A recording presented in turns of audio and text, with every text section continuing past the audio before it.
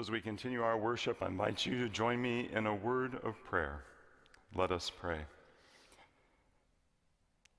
Loving and gracious God, come to us once more by the power of your word, by the movement of your Spirit, by the gift of your grace. Remold us into your people, that we may be sent forth into this world.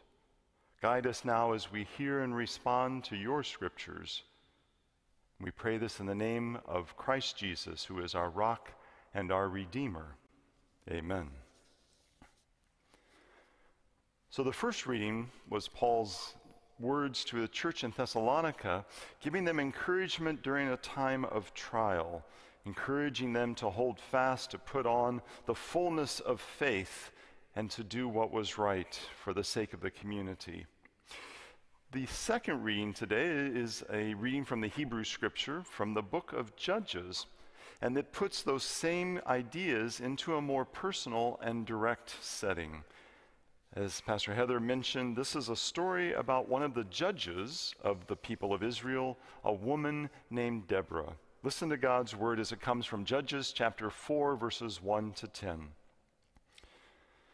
The Israelites again did what was evil in the sight of the Lord after Ehud died. So the Lord sold them into the hand of King Jabin of Canaan, who reigned in Hazor.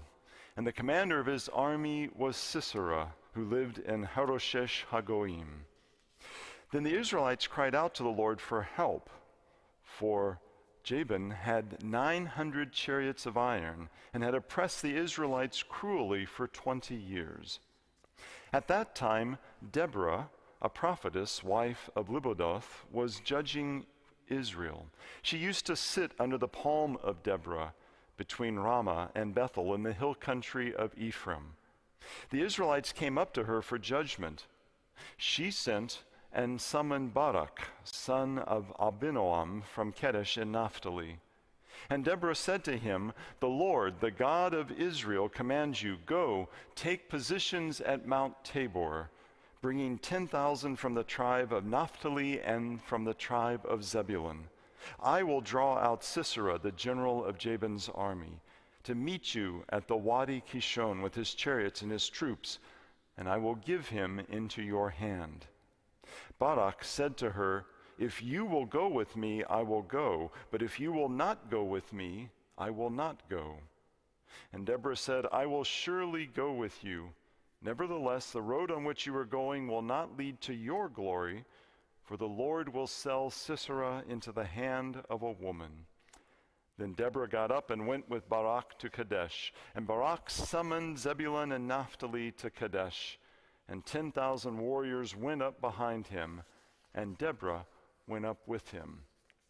This is the word of the Lord. Thanks be to God. So friends, my sermon today is about Deborah, a prophet, judge, and military leader of old.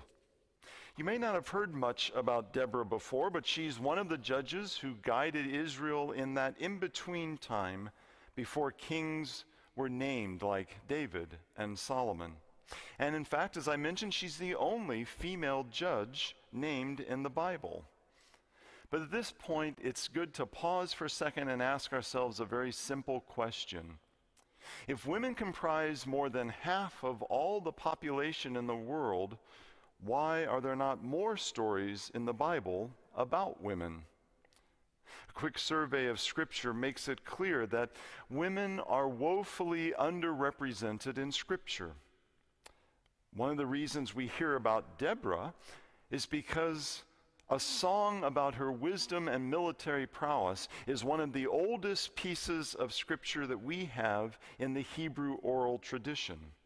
Just like there's a similar short song about Miriam that was part of very, very old oral biblical material.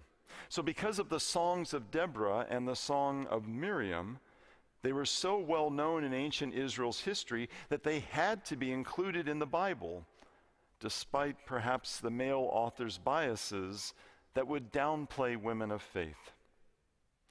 But in truth, once you silence the voices of patriarchy and you let the women of Scripture speak for themselves, they add much to the story of faith. There's Eve, who is literally the mother of all humankind. There's Miriam and the midwives of Egypt who tricked Pharaoh, and because of their actions, the baby Moses survived. There are the women Sarah, Rebecca, Rachel, and others who faithfully bore the ancestors of all the tribes of Israel.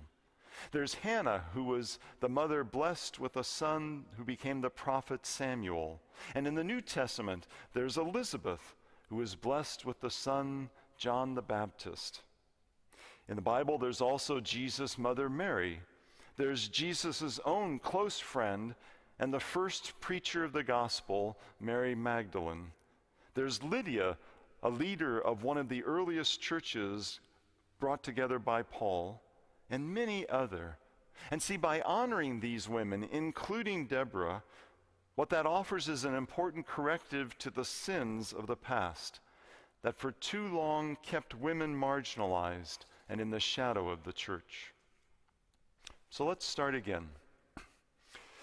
My sermon today is about Deborah. I, as a male pastor, will be speaking about Deborah, the female judge and prophet. At East Liberty Presbyterian Church, we are fortunate to be a multi-staff congregation. And we're fortunate for this church family to receive pastoral care and preaching wisdom from two exceptional women, Pastors Patrice and Pastor Heather. But sadly, there are still many pulpits in the Christian community, in the Protestant, Catholic, and Orthodox world, where women are not accepted as full preachers and leaders of the church. But change is coming every day. Having just elected a woman and person of color as our vice president, and even more so knowing that our seminaries right now are preparing for ordination scores of gifted women, we work persistently for now there to be gender parity in our nation's pulpits. And we will always insist that it's a heresy to believe that half of God's children should be marginalized in the church any longer. And that's part of the reason why it's important for me to preach about Deborah. It's not something that should only be done by Heather or Patrice. It's not for women to challenge and correct the sins of patriarchy alone, just as it's not for African Americans to educate whites about racism, nor is it for Native Americans to teach us late arrivals the lessons about stolen homelands and broken promises. Or is it for immigrants to convince us that there's beauty to be found in different cultures? Or for gay, lesbian, and transgender individuals to constantly explain to others about the God-given richness and the diversity of expressions of human sexuality in the world? As we speak up from our places of privilege, we then are able to move from hierarchies of prejudice into then open communities of justice, compassion, and equality. So once again, my sermon today is about Deborah, a prophet, a judge, and a military leader of old. Now those are three titles we don't often hear associated with women in the Bible. In the Bible, we hear about women who served as wives and mothers, as helpers and caregivers, and all of those were incredibly important roles. But women should not be restricted to just a short list of socially accepted and understood roles and titles. The African-American preacher Howard Thurman once spoke about the dangerous time in American history when everyone assumed that segregation was normal. And so they believed that if racial bias like this was normal, well then it must be correct. And if it's correct, then it must be moral. And if it's moral, then it must be religious.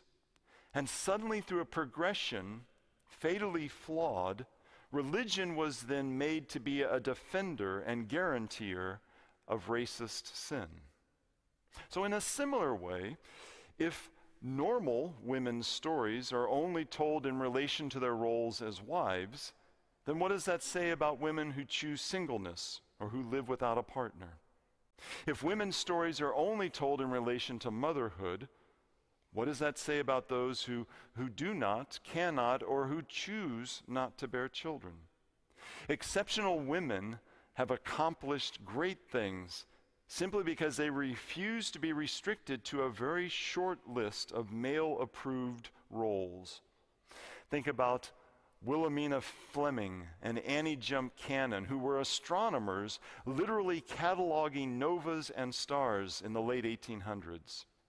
Or think about Mary Jackson, Katherine Johnson, and Dorothy Vaughan, the African-American hidden figures who were crucial in calculating the space flights of NASA years ago.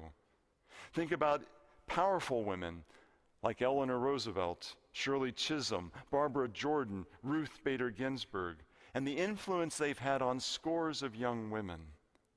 And think about how young girls today can actually ask living politicians like Amy Klobuchar, Nikki Haley, Hillary Clinton, Madeleine Albright, Nancy Pelosi, Michelle Obama, Alexandria Ocasio-Cortez, and yes, Kamala Harris, and ask them, can I accomplish the same things that you have done?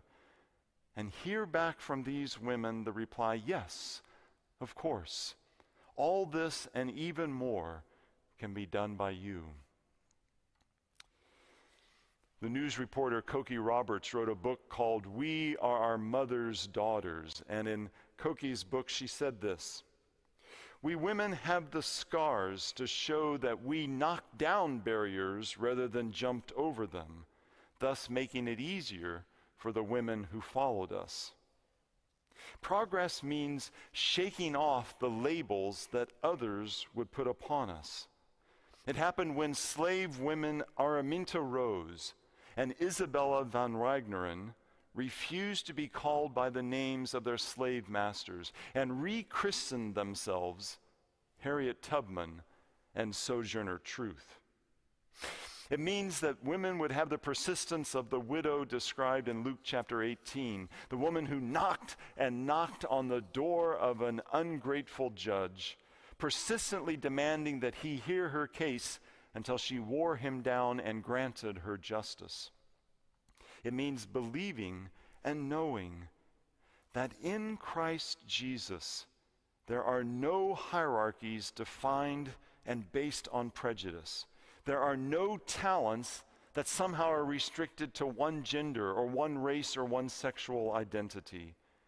And knowing that nothing, neither height nor depth nor rulers nor powers nor anything else in all creation can separate us from our common identity as beloved children of God in Jesus Christ.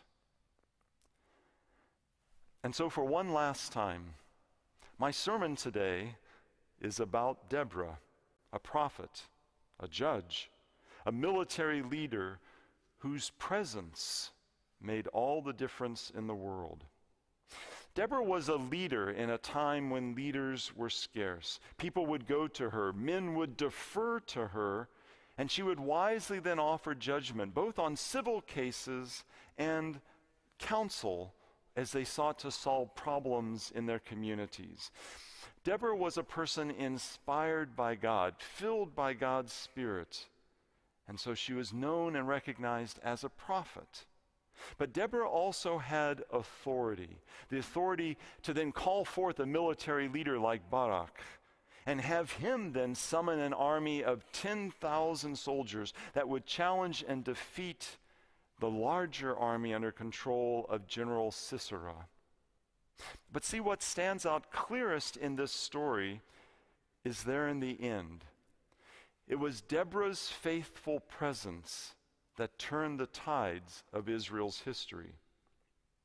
Look, there are some things in life that we simply do not want to go through alone. There are times when we need someone to be beside us, when we need someone to have our back, someone who will not leave or forsake us. Now, sometimes that special person is no longer living and beside us, but the memory of them, like a mother or a father, a grandmother or grandfather, a friend or a mentor or teacher, we imagine them right beside us, and that gives us the strength to carry on, finding confidence from their wisdom, courage, and love. But other times we literally need someone to stand beside us. Barak had 10,000 men in his army, but he refused to go into battle unless one woman, Deborah the prophet, promised to be with him. He needed her wisdom. He needed her faithfulness and connection to God. He needed her presence. And that's precisely why Deborah is so important to each one of us today. Because whoever you are, and whatever life has set before you, and whatever the world has laid on your shoulders, you can still be a Deborah for someone else. You can listen and counsel. You can guide and teach and encourage. You can pray and support. By being you, by being the gift of God that is your life, and by being you for someone else, you literally are the hands of Christ seeking to make a difference in this world.